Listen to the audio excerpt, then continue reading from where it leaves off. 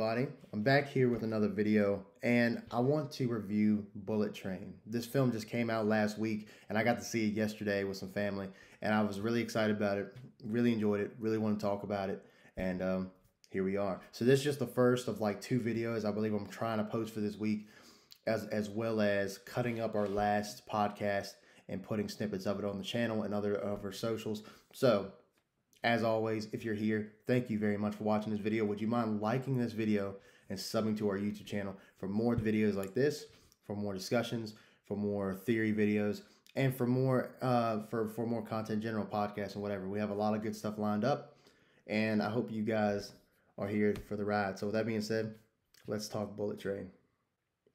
So let me just start off by saying this is gonna be a mostly positive review. You know, I'm not afraid to shit on movies. I want you to know, like, you might be watching a video and I might be getting into it and you're like, wow, you're being awfully gracious towards this movie. Because I really liked it. I mean, there's not much that I didn't like. I have some minor things, but really, all in all, it's a good time. But I don't want to finish with that. I want to lead with, let me give you some positives. If I have any negatives, I'll give it to you. And then, is it worth it? That's kind of the scale. Is it worth the money? And of course, this is all subjective. So you may watch this movie and think it's complete shit. Well, some people might say, man, this movie is the best movie of all time. I don't believe that. But if you do, that's fine as well. So just remember, when you watch anybody's review, whether you're on mine or you're on another channel, it's all subjective. So with that being said, let's get into the positives of Bullet Train. I'm going to put a card up here at the top of the video for my Carrie retrospective. I put 5 awesome things of Carrie 1976. I could probably go longer. And in that video, I talked about cinematography. And I talked about how the cinematography was ahead of its time, even back in 1976. Well, in this movie, the cinematography is the highest you could probably get to, in my opinion. Like, there's some really, really nice, beautiful shots that, like, wowed me. Like, there's a shot of, like, the main bad guy, and again, I'm not gonna go into really, like, intense spoilers, but the bad guy, there's like a flashback of a guy wearing like a samurai mask, and it's kind of like from like Ghost of Tsushima and stuff like that. He's wearing like a samurai mask and it's red, and he's outside and he's about to kill somebody, and there's like a fire in the background, and like rain is coming down off his mask, and you see each droplet coming down off the mask and dripping onto the ground. And I thought that was so good. It's shot really well, and that's the stuff that it's almost like it's telling. So when you see scenes like that, it's almost like it's telling a story without there being dialogue, and that's when you know the cinematography's on point. By the way, I'm sorry I'm a jackass. Let's talk about what the movie's about. If you guys don't know, it's about this guy. He's a hired assassin. Well, he's an assassin, but he's more of like a guy who he's kind of like he steals stuff, and he's really good at stealing things and getting away from it and performing heists. And he's told to go on this bullet train to steal this case. Don't know what's in the case. Just say, look, go get it and bring it back. Well, he finds a case, but along with that case, he's on a bullet train full of assassins. So he has to find his way out of that. He teams up with some, he kills some, and it's a freaking wild ride. It's so cool. It has a really cool, like, I love Tokyo as a city. I love Tokyo. It's such a beautiful. I would love to go one day. And this movie is like, you could tell the writers and the people who made this film love that culture and love Tokyo, because they really do a good job of painting a picture. And that's the thing, you don't get to see Tokyo a whole lot because the movie is predominantly on a train, which is really cool. Like, so it's one of those movies where it's almost like a play. It's almost like as if like the movie it's in the same area, but it just focuses on different characters, and it's really cool, because I was kind of expecting, you know, Brad Pitt, you know, he's your main character. You kind of expect him to be at the forefront, and he is. I mean, he is, but it focuses on a lot of characters, you know, and I think that's cool. It's like it's in the same area, but it's different stories, and it's different. And then, you know, they have some pretty decent stories, even the more serious parts. And I'm kind of going crazy here. So I'm gonna finish this thought and get back to my ranking, my list here. But it's really cool how you got the same setting, but you have these different stories, and even like the more serious ones where they don't take themselves too seriously, but it is serious. It worked for me. I mean, for me personally, I was fine with it. Even the serious moments, there was like, okay, well, that's kind of weird considering how balls to the wall this movie is. I was fine with the serious moments. Like it didn't feel like too out of place, you know. So anyway, I'm kind of jumping ahead. So cinematography is really good.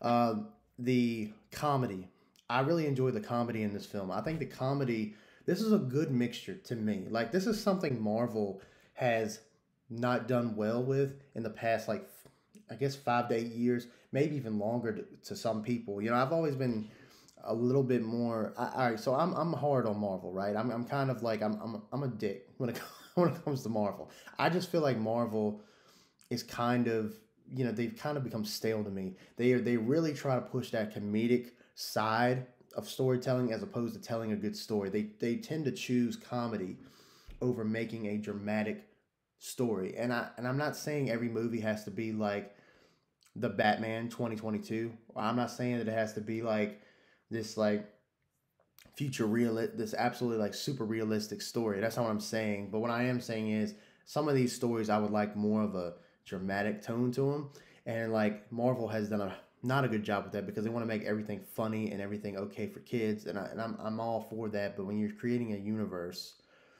I feel like when all your movies start feeling kind of the same, you start to get stale. And this movie doesn't really do that. It has comedy, which is hilarious, by the way. Has great comedic timing, but it doesn't go overboard with it. It's not like always in your face. It's not always like, you know, like I got to the point where like, man, I wish this dude would shut the fuck up. All the characters have their own way, their own like type of comedy, and it merges really well. Like there's these two characters, like these two assassins, and they consider themselves brothers, but they're not like actual brother, but they're brothers. Like they feel like they have a brotherly relationship. And these two guys are just going off on each other, and it's one of the most hilarious things I've ever seen. And not one time when they're bickering was it annoying because they were so good off each other. They bounced off each other so well. The comedy just worked magnificently. Like it really wasn't. They every time they were like bashing each other or making a joke, I thought it was funny and I laughed. And you know, I consider myself. I don't laugh at everything, but I consider myself somebody who, you know, who finds comedy in a lot of things. And so when I saw that, I was actually like, okay, well, yeah, that was funny, and I like seeing that. So I thought the comedy worked really well. Brad Pitt is freaking hilarious. There's a whole sequence with the toilet that's so funny.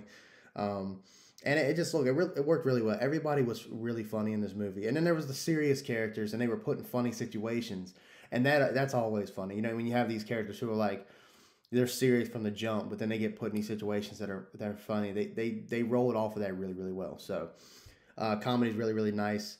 The pacing in this movie, I will say, the story was okay. So in the way of story, it wasn't like something that was groundbreaking, but it wasn't any slow parts. It wasn't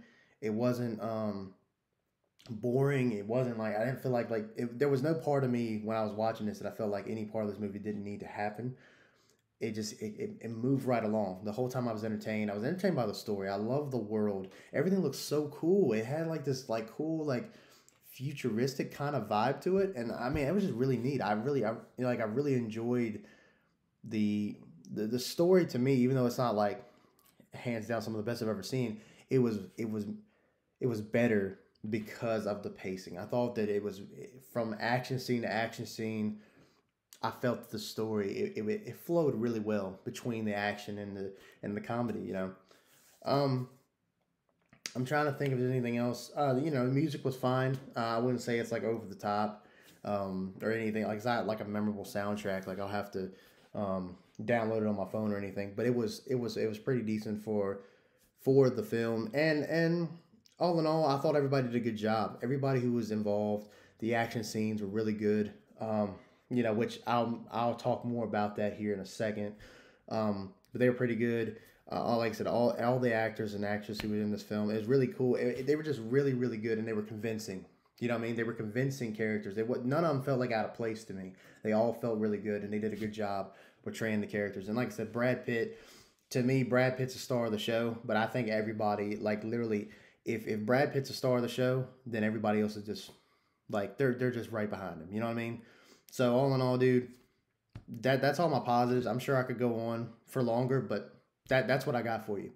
So to move on to my mixed slash negative feelings with this movie, because I don't really have a negative per se, because this is more of a mixed feeling. My mixed feeling about this movie is I feel like the action could have been a little better. Um, Not that it was bad at all. I thought it was good. There were definitely some really cool sequences and stuff.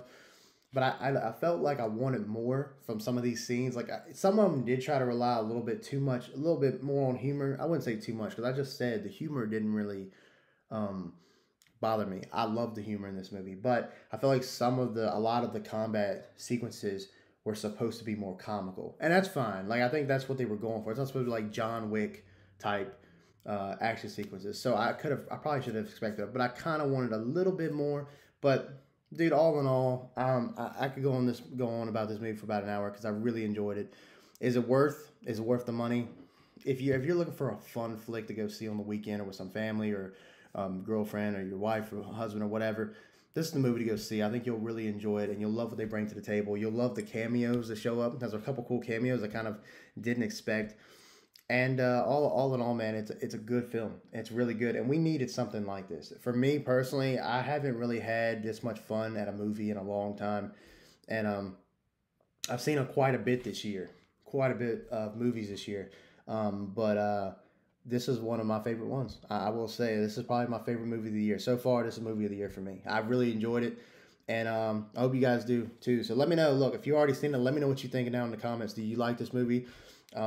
Did you like this movie? Would you go see it again? Like I would go see it again. I told my sister who was with me. I said, look, I could go see this movie again, like right now. I enjoyed it that much.